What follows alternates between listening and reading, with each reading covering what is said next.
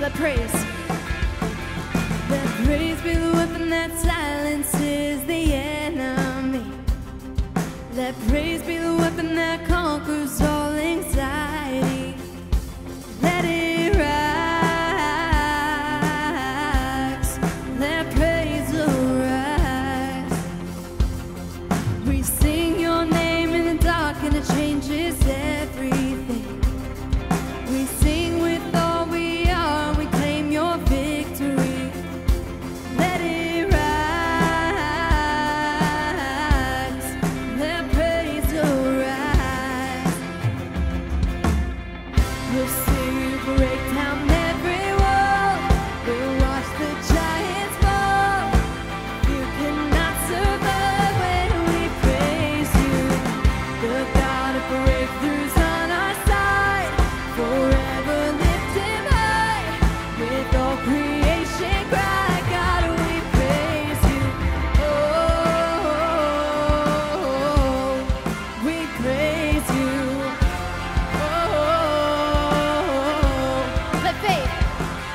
Let faith be the song that overcomes the raging sea. Let faith be the song that calms the storm inside of me. Let it rise. Let faith arise. Yeah.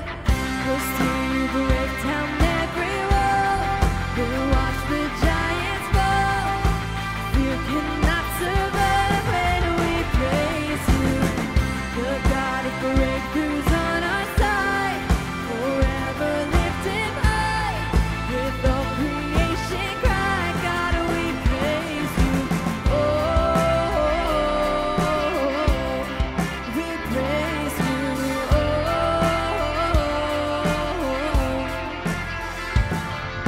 this is what living looks like. This is what freedom feels like. This is what heaven sounds like. We praise you, we praise. Come on!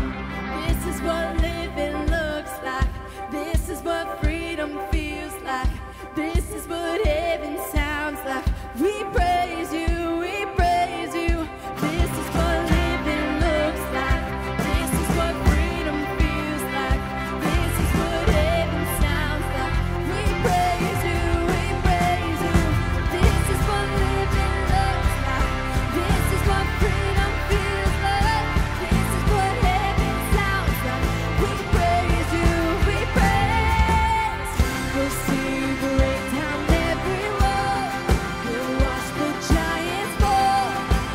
You cannot survive when we praise you.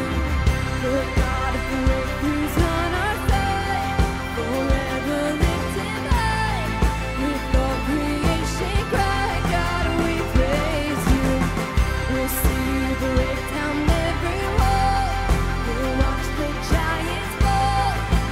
You cannot survive when we praise you. The God of breakthroughs on our side. Forever lift him high. With all creation cry, God, we praise you. Oh, we praise you. Oh, we praise you. We praise you. We praise you.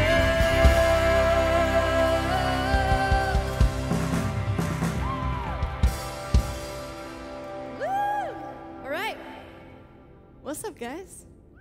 Hey, this is the church for young adults, the Mezzanine. We're so glad that you're here, 18 to 29-ish, and it's going to be an incredible night because we're going to learn about Jesus, who he is, what he did for us, and who we are through him because of what he did for us.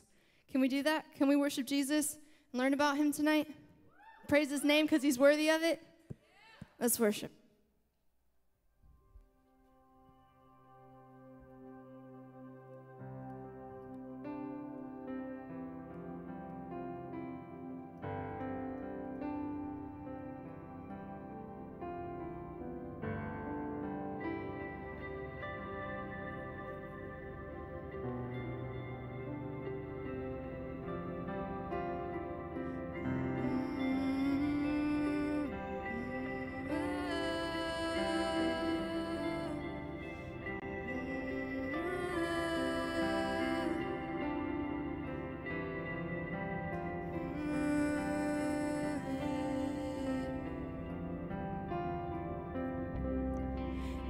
Tried so hard to see it.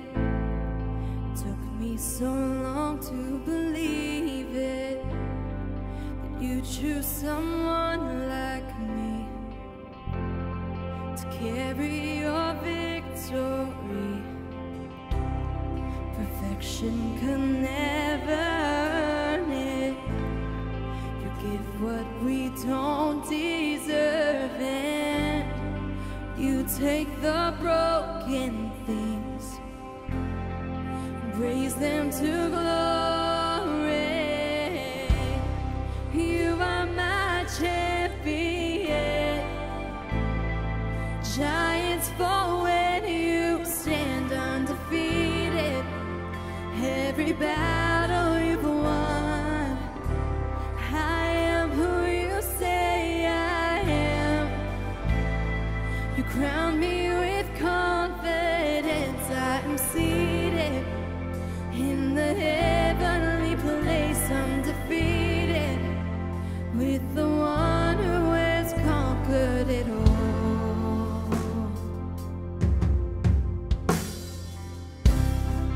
Now I can finally see it. You're teaching me how to receive it. So let all the striving cease. So this is my victory. You are my champion. Giants fall when you stand undefeated. Every battle you've won. I am who you say I am. You crown me with confidence. I am seated in the heavenly place, undefeated, with the one who has conquered it all.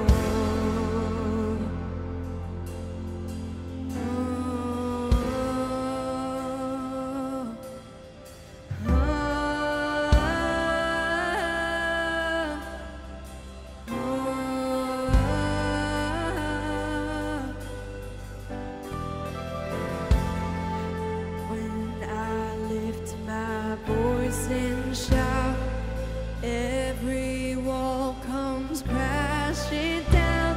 I have the authority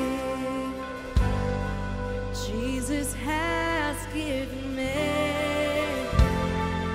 When I open up my mouth, miracles start breaking out. I have the authority Jesus has given me. When I lift my voice and shout, every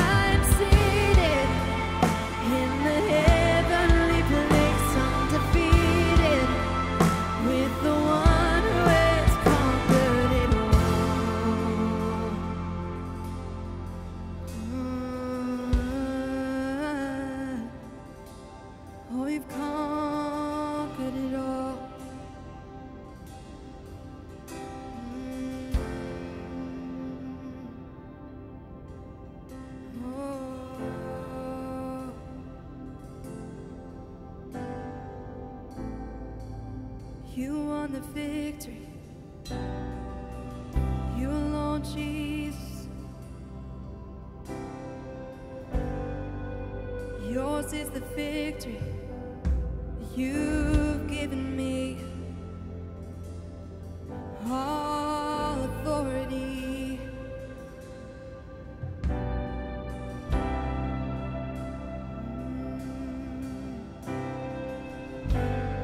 Oh, you give what we don't deserve, Jesus. You give what we don't deserve, Jesus.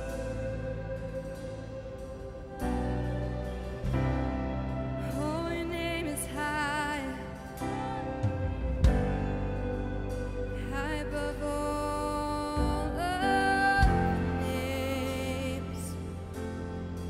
Oh,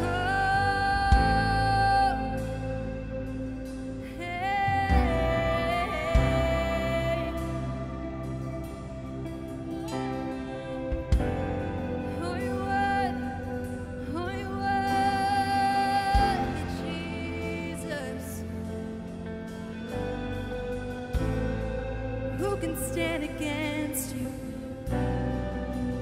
Who can come against the name of Jesus?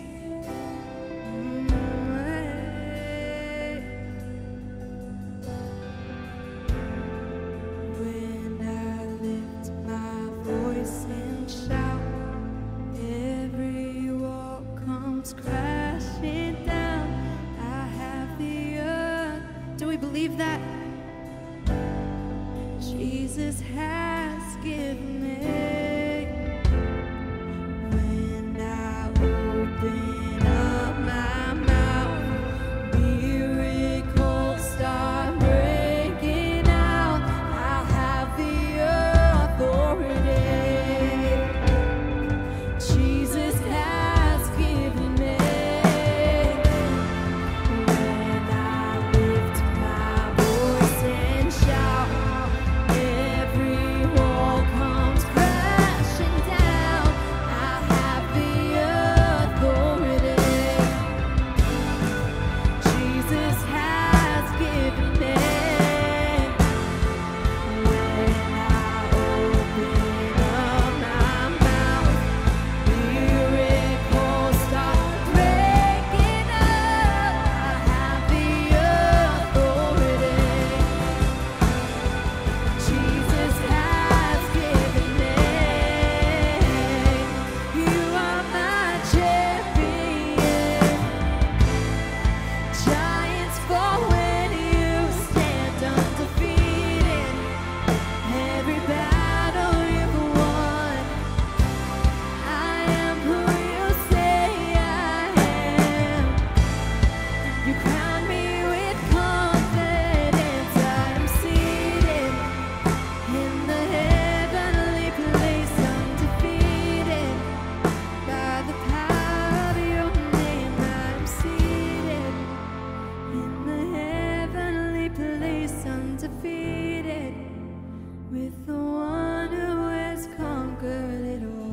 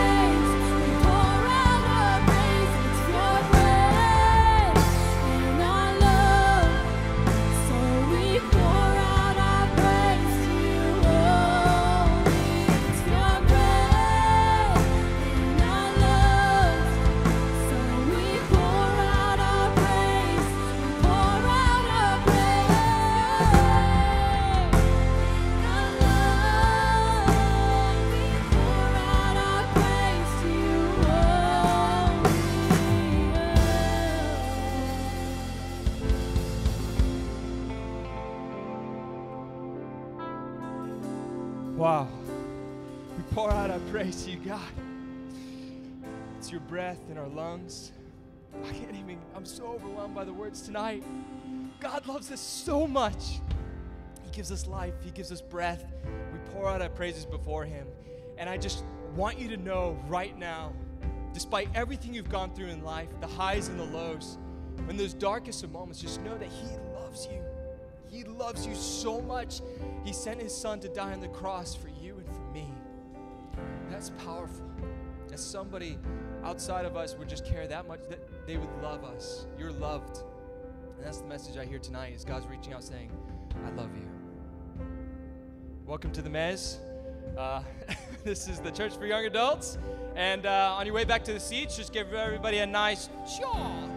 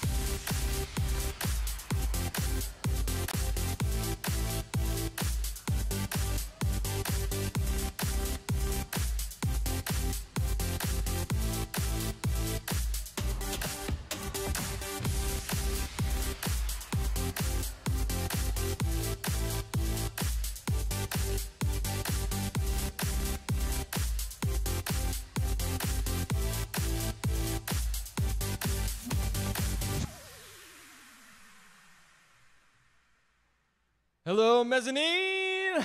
Are you guys doing tonight? Yeah. All right. This is going to be incredible tonight. Pastor Dave is going to bring it to you guys. I'm so excited. I'm pumped up, fired up, super excited. I don't even need this. We're blessed to be a blessing.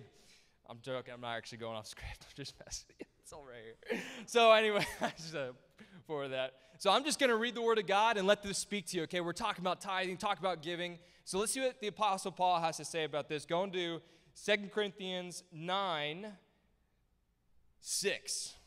I'm reading from the NLT. Just hear these words. Just receive them. Remember this. A farmer who plants only a few seeds will get a small crop. But the one who plants generously will get a generous crop. I mean, it's pretty self-explanatory, you know. It's like 1 + 1 is 2, 2 + okay. So you must each decide in your heart how much to give. You must decide. So that's between you and God, but you have to decide. And don't give reluctantly or in response to pressure, for God loves a person who gives cheerfully, and God will generously provide all you need. Then you'll always have everything you need and plenty left over to share with others. As the scripture says, they share freely and give generously to the poor. Their good deeds will be remembered forever. For God is the one who provides seed for the farmer and then bread to eat. In the same way, he'll provide and increase your resources and then produce a great harvest of generosity in you. Yes, you'll be enriched in every way so that you can always be generous. As a result of your ministry of giving, they, being the people you're blessing, will give glory to God. For your generosity to them and to all believers will prove that you are obedient to the good news of Christ. And they'll pray for you with deep affection because of the overflowing grace God has given to you. Thank God for this gift too as well. Too wonderful for words. Thank you for grace. So that's the message for tonight. And let me pick this up again. We have announcements. So ushers, ush.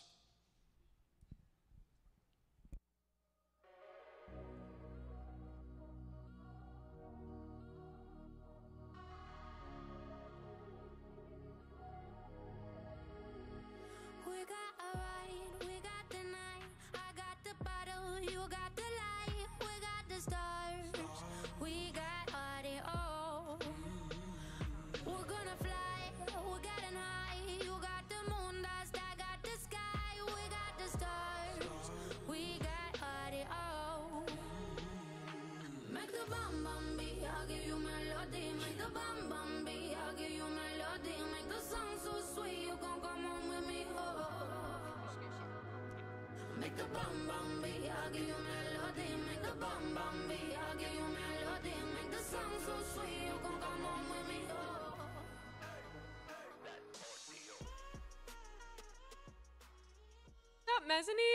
you guys doing?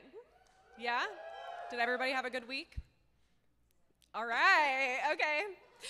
So I'm Lindsay. And I'm Reba. And we're going to bring the announcements to you guys. Yeah, so Reba has our first announcement. What is that announcement, Reba? So if this is you guys' first time here, we'd love to get to know you and we'd love to get connected with you. So let me hear it from our fanny packers. Stand up if you've got a fanny pack. All right. So these are the people you're going to want to look for at the end of the service. They got a connection card and maybe even a little surprise for you, so make sure you find them at the end of service. Yeah, so cool. We have super neon fanny packs that are just super stylish and go with every outfit. So go find one of those to get connected. The next announcement is serve teams. We have this thing called pregame that happens every week at 6 p.m. And basically it's just we come together, hang out for a little bit, play a game. It's actually really fun. And pray a little bit over the service. And then we kind of break out into like serving. So there's ushers, fanny packers, if you really want to wear a neon fanny pack. You can do that. And then greeters and all the things. So serve teams are an incredible way to get plugged in and make community and just meet people that are young adults your age. It's a really cool opportunity. So definitely sign up for a serve team. And if you're wondering how to do that, back to the neon fanny packs. All right, and so if you guys would like to stay connected and stay up to date with everything we have going on at Mezzanine, we do have social media. Who likes social media? Okay, you guys are lying. Let me hear that. There we go. So we have both a Facebook and an Instagram. You can find us at mezzanine.church and stay up to date with all the events, things like open mic night or any outside events that we may have. Yeah, we do a lot of fun things, lots of parties or small group events and all the things. So definitely follow us on any of the social medias. And that's all for us. So enjoy the service.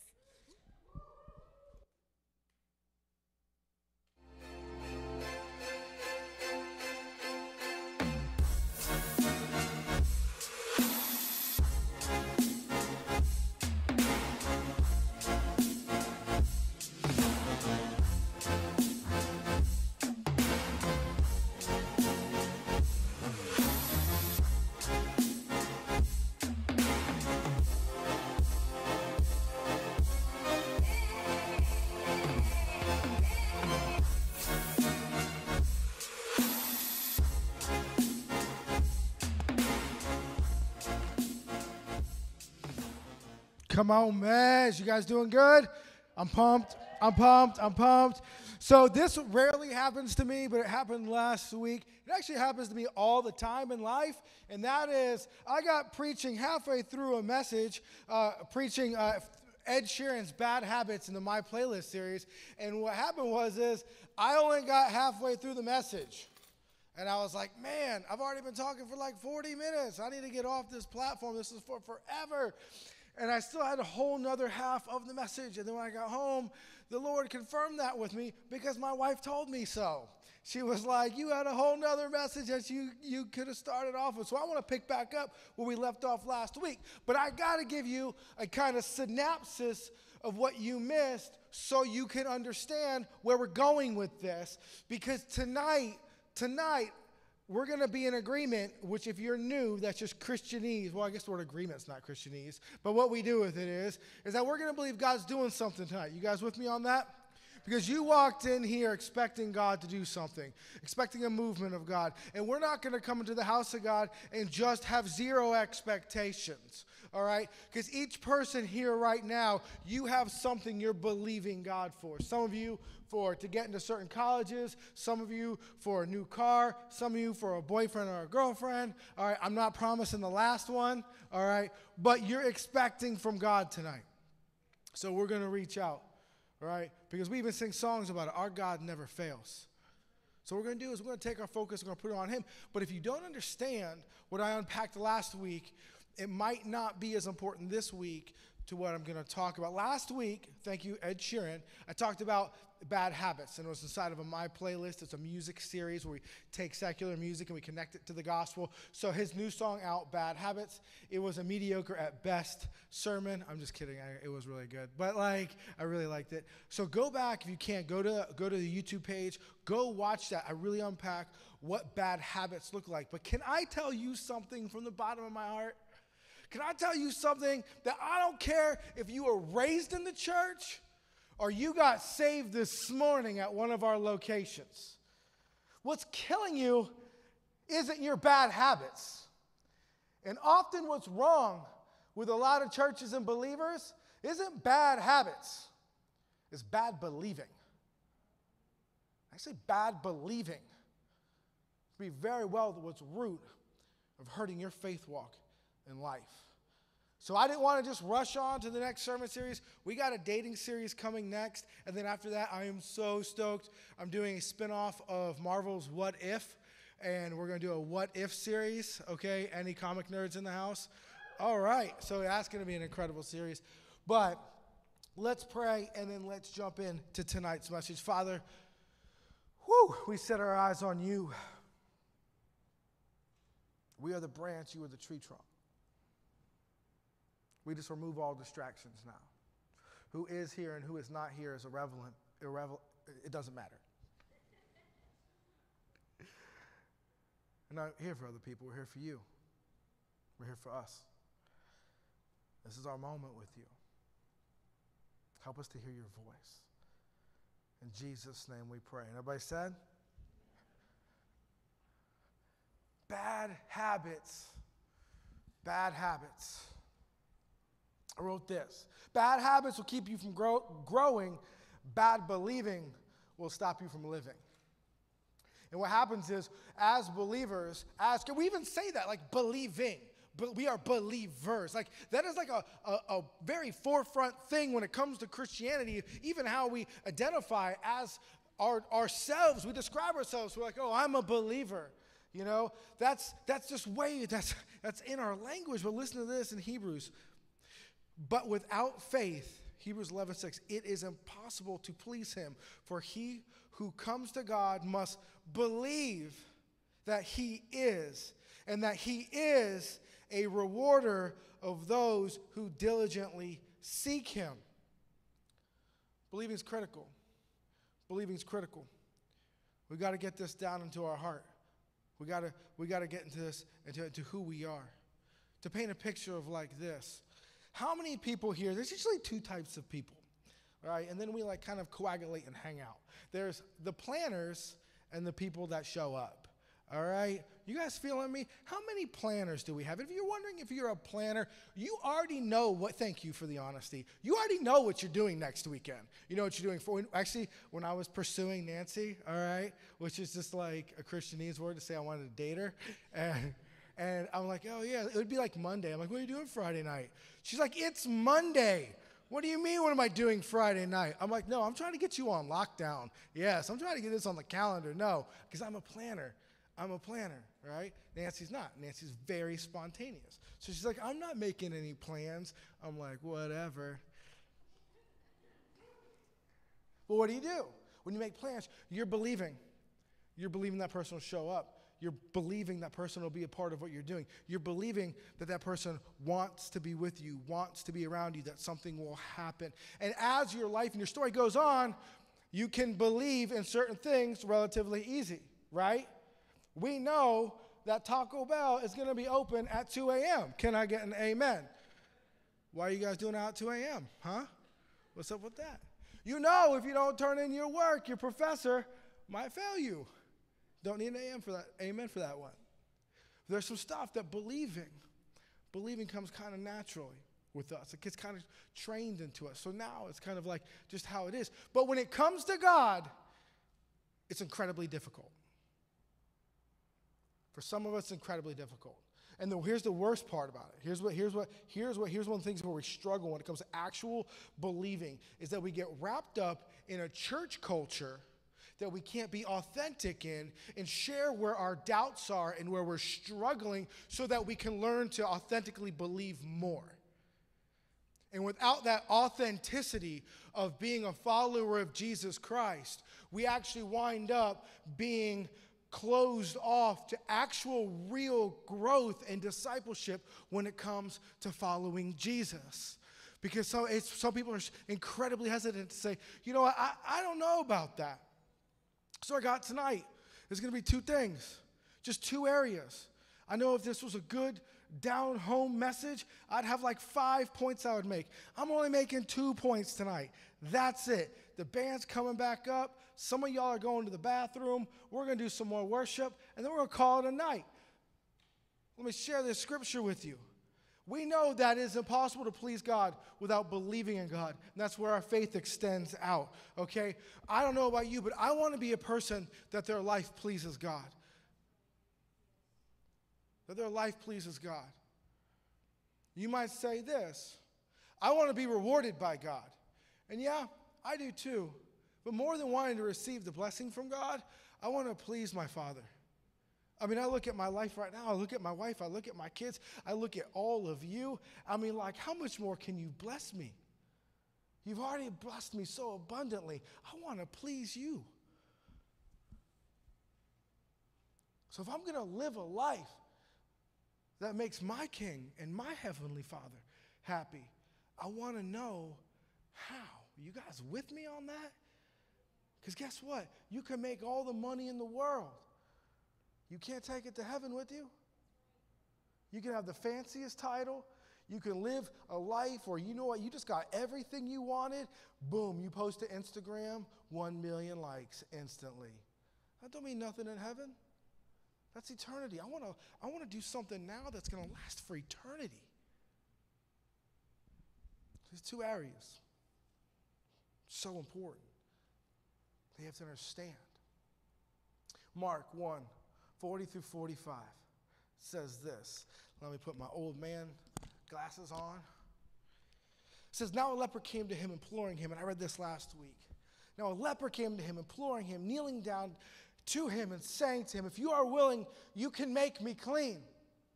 Then Jesus, moved with compassion, stretched out his hand and touched him and said to him, I am willing, be cleansed. I am willing, be cleansed. You see, this leper lived his life as a normal person with hopes and with dreams and with goals until he looked down one day and something had happened. He maybe had a spot, a rash, something he didn't know. And as it would grow, he would later identify that it would be leprosy. But it was more than just a painful moment or an awkward scenario. It would mean that his wife, his children would never see him again. He would lose his job. He would have to go out of the city and be banned from ever seeing or having human contact again, because his very presence meant that death could get on another person. So he's banished instantly. We don't know how long he was living his life, but as you have leprosy longer, it literally eats away the flesh from your body. Now it says, now a leper came to him. That was against the law. He could not do that. Imploring him. So he's speaking right to God, kneeling down to him, saying to him, what is he doing? He is diligently seeking God. He's diligently seeking. He's not saying, you know what? It's hard to wake up early in the morning. Or I don't like going to church. Christians are weird. Or oh, the pastor just yells at people and he's bald. Like, no. Oh, that's strike two, people. He could have died. What would you do to be close to God? I hate to do this, but I got to put a little bit of reality here for us. Anybody here got, you guys, we got Apple phones? All right, all you people better be tithing. All right, everybody with Galaxy, Samsungs, all the rest? All right, there's grace. You have your Bible right on your phone. There's countries you could die for that. But we wake up every day with nothing stopping us from diligently seeking him. And if some other churches from some other countries sat in here with us, they would be like, we worship the same Jesus? Because their definition of diligent is different than ours. But I want to diligently seek that pleases my Father, that for me to go to him, nothing will stand in my way. That man could have died for throwing himself to just beg Jesus, saying to him, if you are willing, you can make me clean. Jesus moved with compassion, stretched out his hand and touched him and said to him, I am willing. Be cleansed. Be cleansed. You see, when Jesus When Jesus is looking at you, he's not judging you. He's not angry at you. He's not upset with you. He's not like, oh, there they go again. They messed up again. One more time. They prayed last week about this. I already forgave them once. You know what I'm going to do? I'm just going to close off my love for that person. I'm going to become distant from that person. They're going to need to take some time and earn some trust back. You see, that's what we do as humans. That's not what the Messiah does. You see, you were taught that way of a relationship and of love. My Bible says that Jesus was moved with compassion, stretched out his hand and touched him and said to him, I am willing, be cleansed. The first part of your notes, if you are a note taker, the point number 1 is if you are going to walk with a belief and you're going to walk with strong believing, you have to know in your heart that God is willing. That God is willing.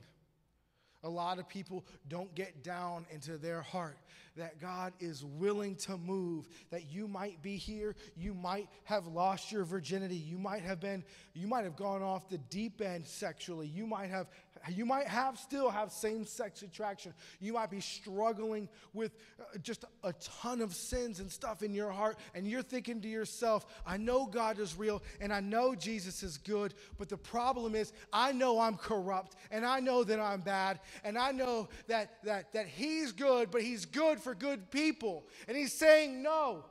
Because when this world was at its worst point, he went to the cross for us. And that's the truth. When he sees you, he's moved with compassion. Are you willing to move towards him? Are you willing to do what it takes to get into his presence? Because too often, we're quick to move to what pleases us and makes us happy instead of what we need that will make us whole. You see, that leper had to get within touching distance of Jesus. Is your only time that you hear about Jesus for 45 minutes on a Sunday night? That's not enough proximity. Now, I'll tell you this. I do believe it only takes one moment. Don't get me wrong. Don't stop pressing it. If you're like, yo, pastor, it takes everything in my life to get here, to hear the message. Good on you, all right? Just like the widow's mite. Your diligence and someone else's diligence cannot be compared to each other. You want to fail as a Christian? Start comparing yourself to other Christians. It's a horrible idea. But you know in your heart. You know in your heart. He's moved with compassion. Too often when I turn on and the TV, when I see the representation of Christianity, I don't see a God that's being portrayed as being moved with compassion for his people. Because sometimes we've lost focus of what we're here for. You know, we're not here to make America the most perfect country in the world. Jesus didn't come to make Israel the most perfect country in the world. They got wiped out after he left. He was here to bring dead people to life and bring a light into the darkness. And we can't ever forget that. Wherever you go, you are called. Whatever that purpose might be wrapped in, it is in the same as we see in John 1, where he says he was the life and the light to all men. That's what we're here for. Why? Because in heaven he looked down and was moved with compassion. As soon as they had spoken, immediately leprosy left him and he was cleansed. I love that. One vulnerable moment with Jesus. One vulnerable moment with Jesus. And you just see sickness and a death sentence being pardoned right then. And he strictly warned him, sent him away at once and said to him, see, you say nothing to anyone, but go your way, show yourself to the priest, offer for your cleansing those things which Moses commanded. Believe it or not, this seems boring, but this is actually a very important part of Scripture. We'll get to it in a minute. However, he went out and began to proclaim it freely and spread the matter so that Jesus could no longer openly enter the city, but was outside in a deserted place. And then they came to him from every direction, Man, do you know how much belief is going on right now? There's so much belief. What is this? Jesus believed that there was hope for the leper. Jesus believes there's hope for your life.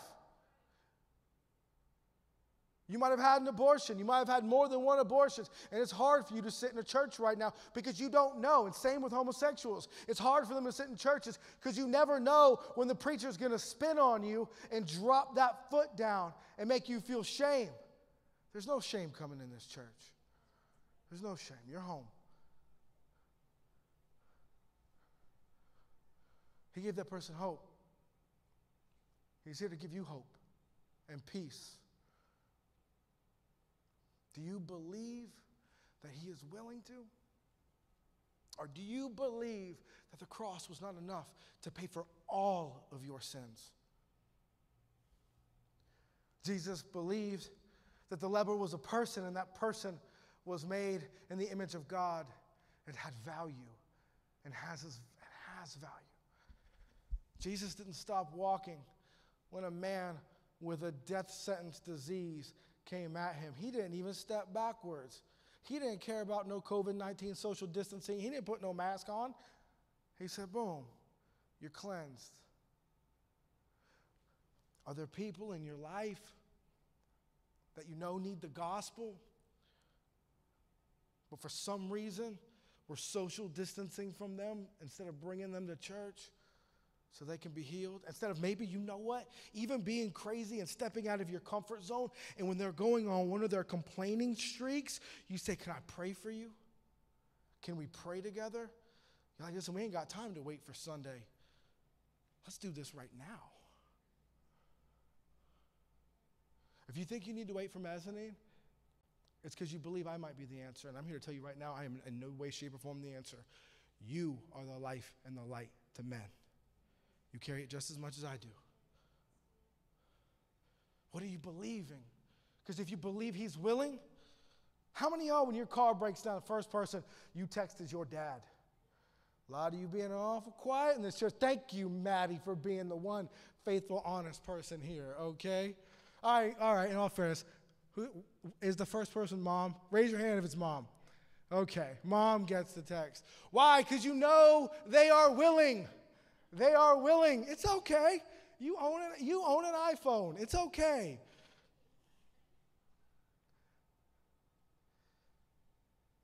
Do you know God's willing? Do you know God cares? Do you know that your story is important to him? He's the one writing it, if you let him.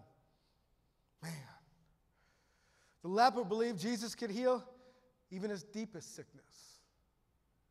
There's people now that you were sexually abused by people that were supposed to protect you and raise you and love you. There were positions of authority, and they did damage. And they might still be in your life right now, and you can't say nothing, and the wound has been buried so deep, and it was cut so deep. I'm here to tell you this from the bottom of my heart. What happened to you as a child was not your fault. It was not your fault. What an adult did to you when you were a kid, you are not to blame for that. And you know you have a deep, dark secret inside. Jesus cares about that. He can heal that. Are you willing to give that to him? Are you willing to reach out to him? Are you going to say, listen, I can't take this anymore? You might be overly sexually promiscuous, and the truth is you're actually the victim of a sexual crime. But you've labeled yourself something now. You've allowed other people to label you something. And the truth is, you just started believing a lie of the enemy instead of getting refocused in and believing that you serve a God that can heal the deepest wounds. The leper believed, man, this one's my favorite. The leper believed that he was safe in the presence of Jesus. You know, as believers, we are called to facilitate that environment to people. Don't get me wrong. I love to fight. That's not good to be a preacher and love to fight. I love the challenge. I love to rip stuff from the darkness and bring it straight into the light. I don't even care. Let's do it. But you have to make somebody feel safe first. You have to make somebody feel, it's our job to make them feel safe if they're struggling, if they're hurting, if they've got nowhere to turn and they are being vulnerable to you. You got to let that person know that they're safe with you. Sharing something that could be criminal, that's been devastating. Too often as believers, we say the stupidest stuff back to people. Like, well, we'll just give it to God, man. Come on, let's go. No. Maybe hanging out with your friends that night wasn't the most important thing. Maybe you need to take that friend aside and you guys pray together and you talk together about what's happened. But you got to get down to that deep wound and you got to make sure they feel safe. There's not a surgeon on this planet that would go to do open heart surgery and then allow the person to just flop around. They're never like, hey, drink a rock star. Yeah, you don't need any pain medication. Let's do this. No, but as believers, with a wounded world, we don't create an environment where someone could be safe, and we have the great physician with us. It's so important. So important. I'm just going to say it one more time. The leper believed that he was safe in the presence of Jesus. And I'm going to say this, and I've been saying this for 10 years as I've been the ordained pastor of this ministry called the Mezzanine. If you are struggling with sin, and you come talk to me, you're safe. You're safe. I'm not kicking you off the worship team. You're not going to have to call the church roster and tell them that you're a sinner. Oh, man, they're all sinners. You're safe. But you're going to have to trust me that we can take the proper steps for you to get healing. All right? You trust me. I trust you. We all trust Jesus. And we're all safe. And I've done this several times. Is it ever easy? Absolutely not. I sat there for a half hour while a young man cried one time. He couldn't even talk. He just cried for a half hour. So no, this ain't easy. But this is what love thy neighbor looks like.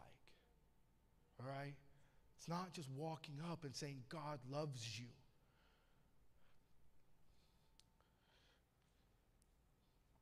Do people believe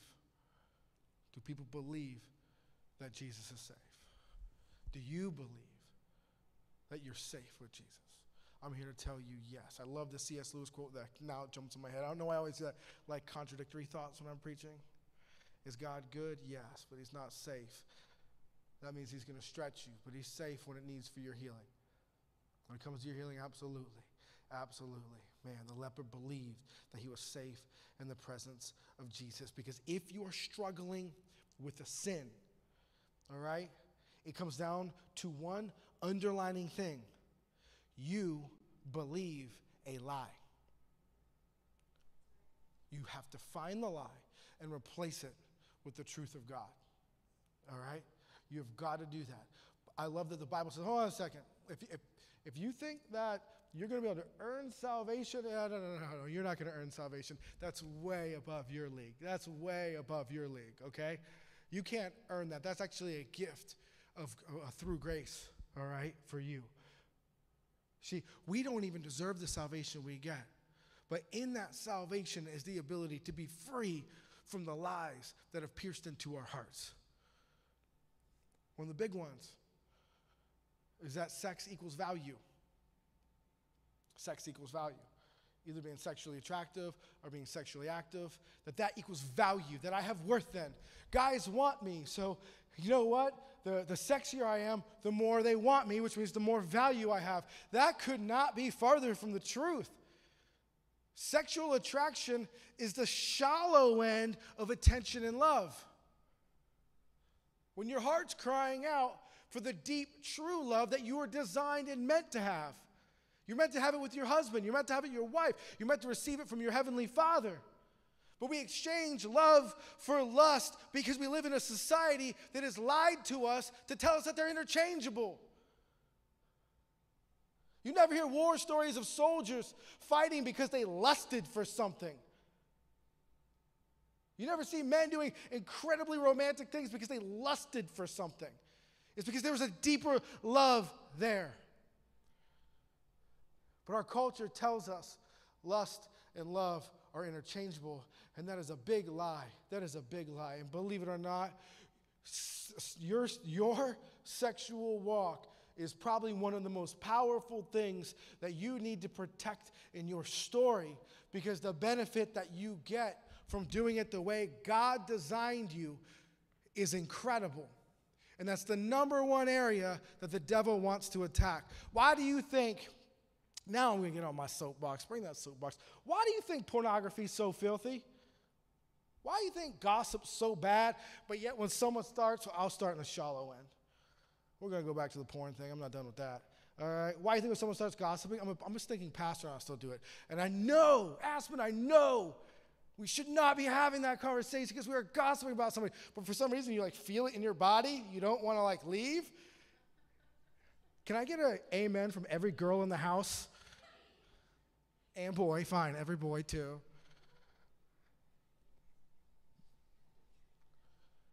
What about pornography? You return to it. Like a dog returns to its vomit, a fool will return to his folly. That's what the Bible says. And you look at pornography, and when you're finished, you feel horrible. You feel shamed. You feel like, and then you tell yourself, I'm never doing that again. I'm never doing that again. Or you compromise your body and you have sex outside of marriage. You're like, I'm never doing that again. No. What happens? You do it again. And then you do it again. Why? Because you've bitten into a lie. And then it gets even worse.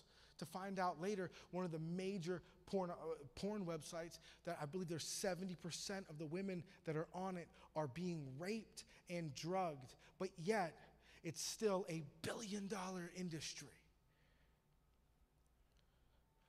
Why? Because we believe we need the pleasure to sustain our life instead of getting the filth out of our country. You're like, oh, you don't understand. You don't understand, Pastor. It'll be different when I get married. No, it won't. Because you believe the lie that that's okay, or you can control that, or it's okay in this certain container. And it's not. It's never okay. Sin is never okay. Sin is never okay. We have to understand that sin in its nature is rooted in our flesh to pull us towards a lie that is meant to kill us.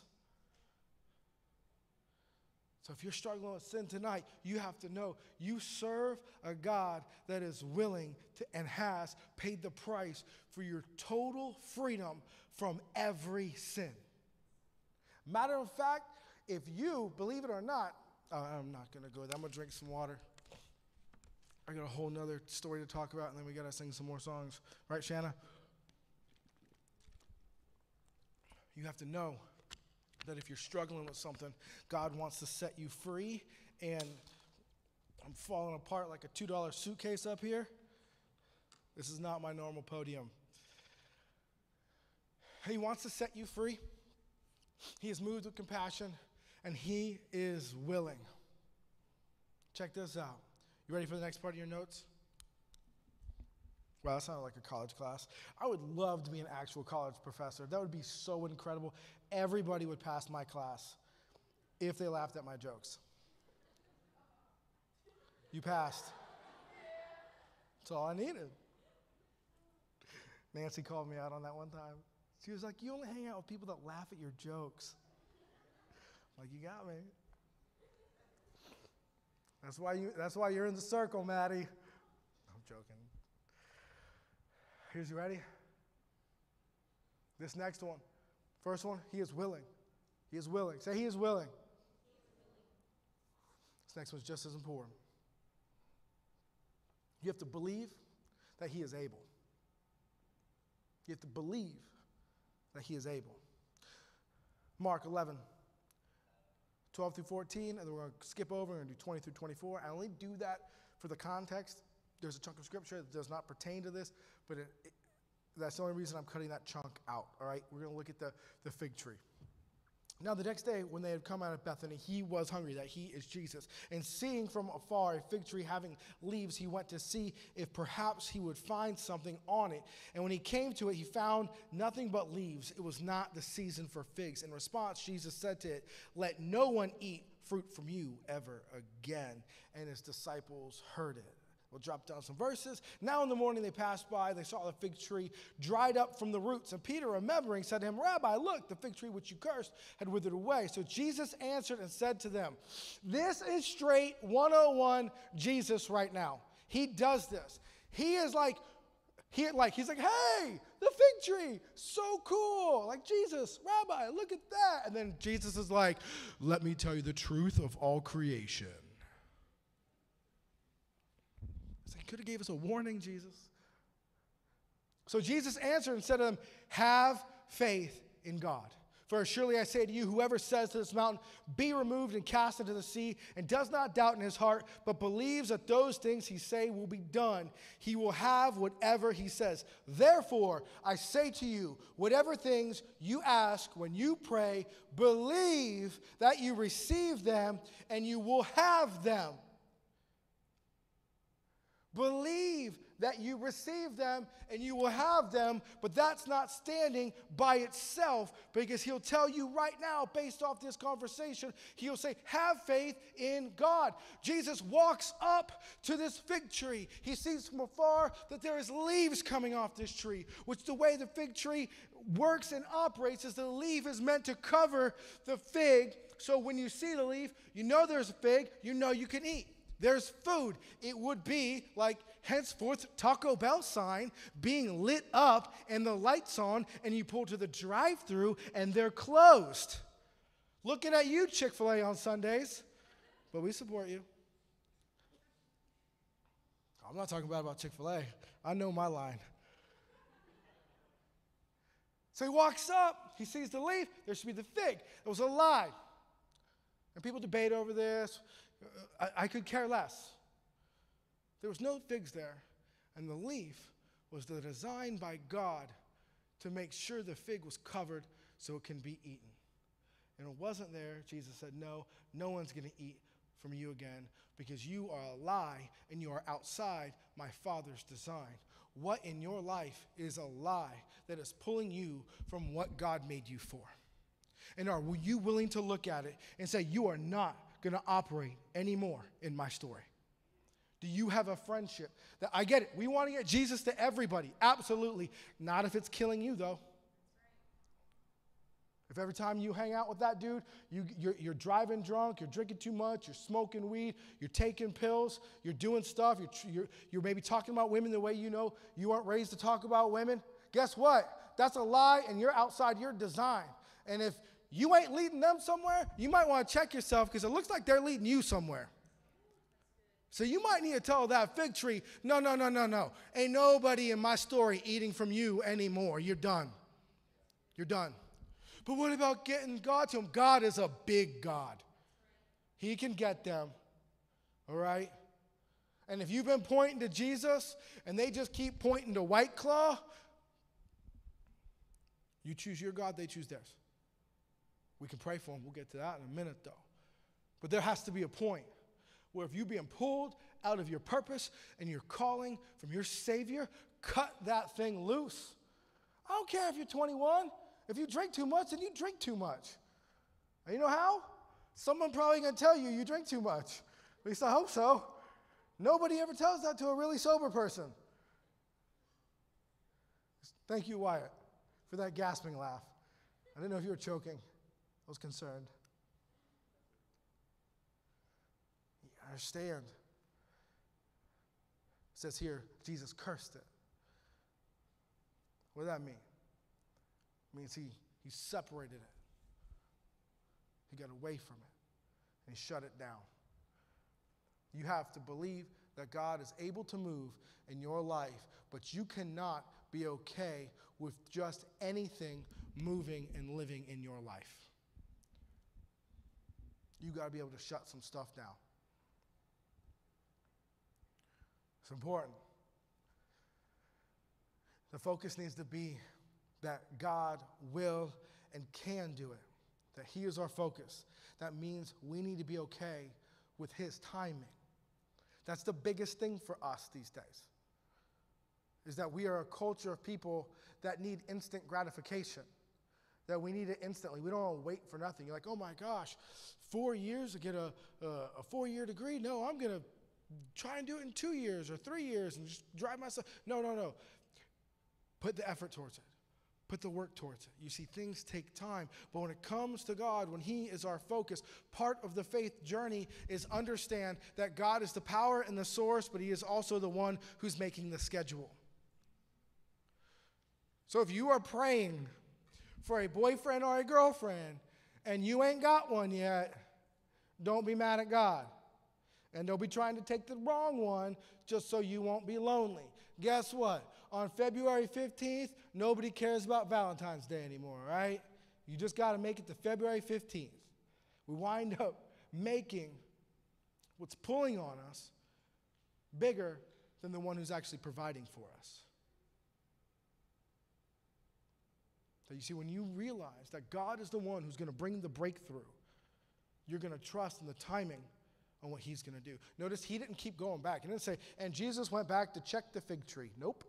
He already went on. He went on. He was moving. He's like, no, I got stuff I got to do. It was the disciples that saw at the fig tree that the fruit of what happened to it. And then they called it out. He's like, oh, yeah. Yeah, guess what? If you ask, you're going to get it. We have to trust God in his timings. And he'd say this to him. He'd say, for surely I say to you, whoever says to this mountain, be removed and cast into the sea, and does not doubt in his heart, but believes, man, that mountain and cast into the sea. He's saying that. But he's trying to say, hey, listen, as people of faith, you know what we do? We like to put things in boxes and containers so we can understand it in our head and in our heart. And that's why I labeled this, God is able. Because he is willing and God is able. Why? Because the second I teach what the Word of God says, we're going to try to make that Word of God fit our life. Instead of making our life fit the Word of God. He said, yeah, you know how powerful this is when you connect with my Father and he becomes your source and you put the faith in him? That mountain, you could throw it in that ocean. There was nothing bigger in the first century than a mountain and an ocean. Mountains also, to a Jew, represented problems. They knew that. That was like the pictorial reference for a problem or a struggle in your life. And he was also saying, when you trust in my God, when you trust in your Father, you can say to that problem in your life, be it removed. And it's got to go to the depths of the farthest place into the ocean. That there is no problem in your story, in your life, that you can't bring to your Heavenly Father. None. Don't doubt. Now that's a tough one. Anybody here struggle with doubt? You ever look up at the stars and you're like, there's no way there's not aliens. I think that. I mean, I don't think it right now, but I've thought it. Do you ever watch like the History Channel or Discovery Channel and they show like Hinduism or Buddhism and you're like, wow. You know, 1 billion Chinese people can't be wrong, can they? I mean, if this was a popularity contest, Christianity is not the number one, religion on the planet. What if they're right and I'm wrong? These are real thoughts. What if you're like, man, I'm watching all this science stuff, and what if we really did just evolve from monkeys? But then why do we still have monkeys?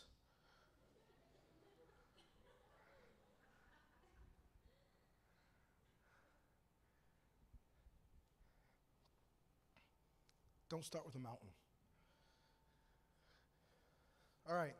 If you've been on your Instagram, you've been doing all that stuff, I get it, but I need your attention back now. This is critical, and then we'll call the band up, all right? This is critical to you getting this. He said, say unto the mountain, be thou removed. And you can hear that in a lot of places about talking about just speak what it is, just speak into existence. And then you struggle because you're thinking about aliens and monkeys and all this other stuff, and you're like all over radar. You're like, oh no. Start small with activating your faith. And then write it down. I'll never forget the first time I really was like, God got me on this. Any control freaks here? I'm a control freak. All right, so I got to control everything, right? So I'm like, I got into a ton of conflicts, and I was massively stressed out. And God was like, you know what?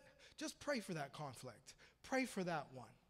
I mean, this was not earth-shattering, but there was nothing I could do about it, you see. And what I did was, every day when I got up, instead of trying to find a way to figure this out, and this problem was not curing cancer, this problem was not winning the lottery, this was just a small interpersonal problem. He's like, pray for the person, pray for the person, pray for the person. I mean, that seems simple, but guess what? That person, without me doing anything, reached back out to me and said the most impossible thing you could ever hear from a 20-year-old. I'm sorry.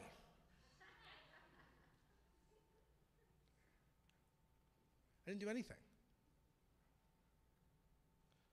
What I actually did was stop trying to have control, and I actually prayed it over to God, because the just shall live by faith. And as a pastor, I have much bigger problems, and I'm sure so do you, than a small situation like that. But that was a small mountain. Now I have the faith for a bigger mountain, and then a bigger mountain, and then a bigger mountain, that I can say, oh, if I pressed into my Savior, he delivered me from that. He delivered me from that. There was breakthrough in that. There was breakthrough in that. Now I get it. We all evolved from space monkeys. That's fine. But my God's real and is showing up. So I'm going to stay faithful to my Jesus. That's how you do this. That's why debating's stupid. People are like, well, as Christians, we should go debate. Why? Why? It's by the blood of the Lamb and the word of our testimony we shall overcome. That's what we need to be focused on. That testimony when someone says, is your God real? And they're like, prove it. I'm like, man, look at my wife. Look at my kids. Look at my church. Look at the fact that he has moved through all. You want to? How about this? I'll buy the Starbucks if you give me the time, and I'll tell you my testimony and how my God is real. And that's where the faith comes for moving a mountain. This isn't blab and grab. Jesus isn't saying, hey, if you just speak it and believe God for it, he's going to give you a Ferrari. It isn't that. It's not the prosperity gospel. But I also don't want you leaving here powerless to what God can do and is able to do in your life. If you're believing for restoration in a marriage, God can do that. If you're believing for restoration in a relationship, if you're believing, you could go right down the line as the Holy Spirit is whispering to your heart right now. God is saying to you, I can do that. I am able. Do you believe I am able? You say, will you make Stacy fall in love with me? He's like, but I won't do that. But I do have a wife for you, because he who finds a wife finds a good thing. But do you trust me? God, can I have that job right there? You can have a job where you prosper, but do you trust me? See, this is the just shall live by faith, and us knowing our God is willing and our God is able. Can we have the band come back up here? Because this last portion, I want to share with you guys. He says this. Because doubt comes in because we allow distance in our story between moments where we need God. Doubt comes in because you allow distance to come in on the last time you actually needed God. Yay, first world faith problems. Well, on the real, it's what it is. Why? We ain't going to starve to death. We got Publix. We do. We got a food pantry right here. If you are going to starve to death, we can get you food tomorrow at 9 a.m. You see, it's crazy when your necessities are met. How much of God we become in our own lives. You see, I don't want to do that. I want to be found diligently seeking him. But then he closes and says this in his last moments as he's telling them and giving them a picture of what it means to move mountains, what it means to have a faith, what it means to be in a walk with your Savior. Oh, I'm on some good stuff now, huh? Therefore, I say to you, whatever things you ask, when you pray,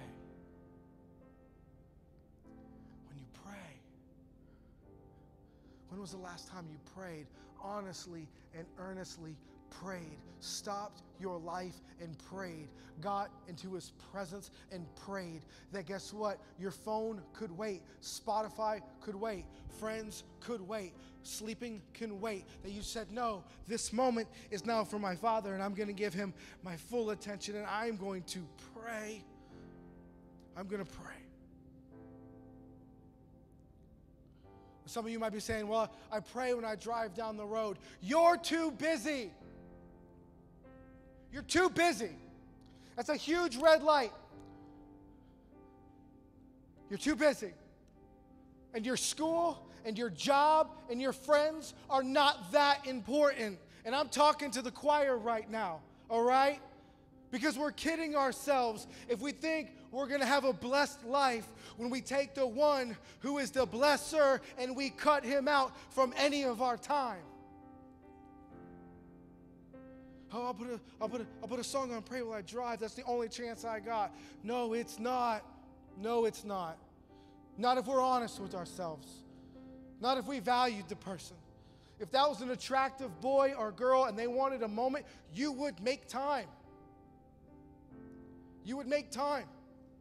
And I'm not trying to compare God to a romantic relationship, but I'll say this. It's incredible what you can do with your life when you truly value who and what you want in it. So don't tell me you don't have time to pray. Well, you don't understand, Pastor. I would pray, but you don't understand the things I've done. You don't understand who I am. You don't understand my walk. You don't understand what's going on. I'm in a dark place. I do understand. Man, I totally understand. Most of the blessings and breakthrough of my life have come when I've been in the craziest places. But God has always showed up because he is the one that brings the breakthrough. I just bring the obedience.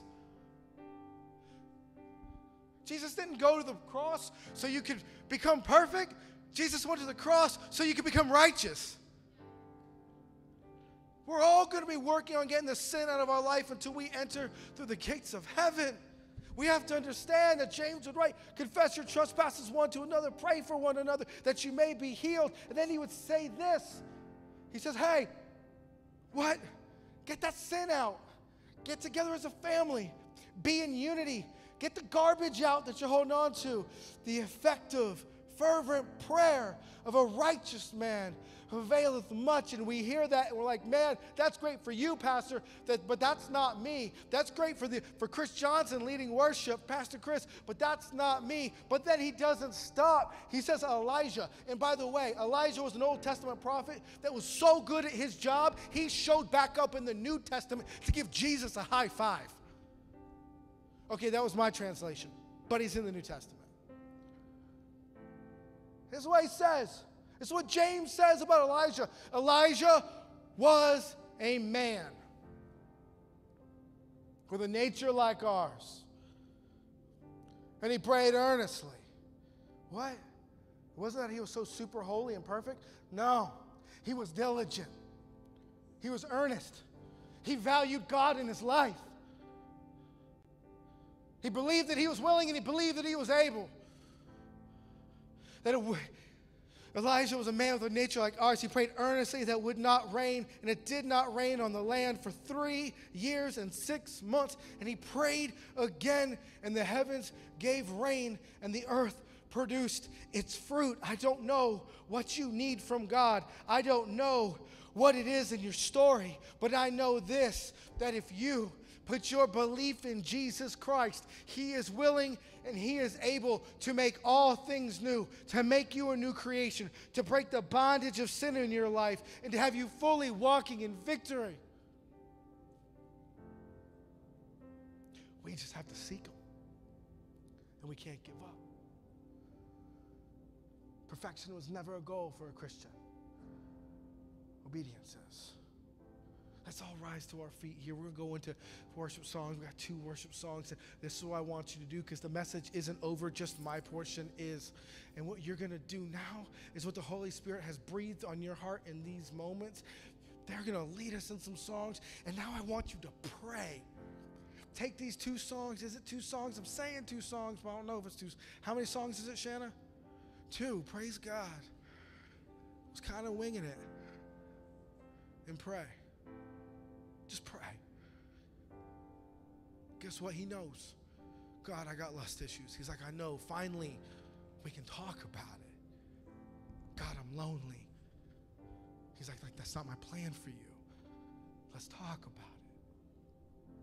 But let's take these next two songs. Let's diligently and earnestly just open our hearts to him.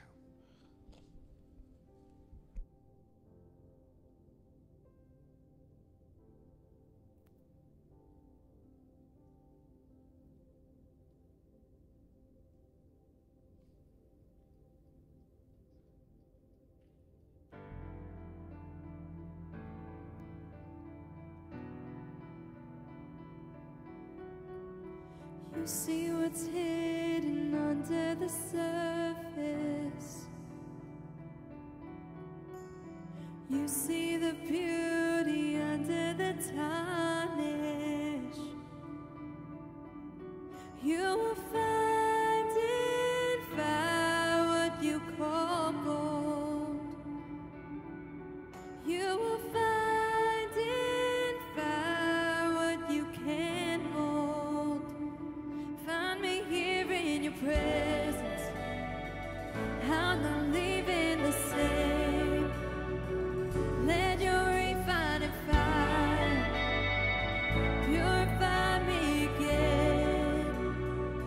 Let the weight of your glory bring me back to my knees. Oh God, come with revival. You can start it in me. You have a purpose, you see the outcome. You have intention, you're bringing freedom. You will find in fire what you call gold. You will find in fire what you can hold. Find me here in your presence. I'm not leaving the same. Let your refining fire purify me again.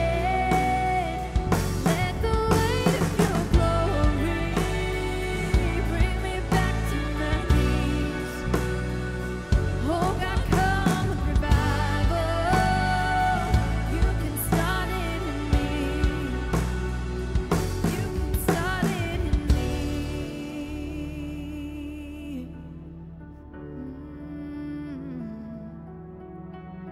New hope, new life, new life. We come together with one breath, one voice, one cry. Jesus, our Savior. New hope, new life, new life. We come together as one breath, one voice, one cry. Jesus, our Savior. New hope, new life, new life.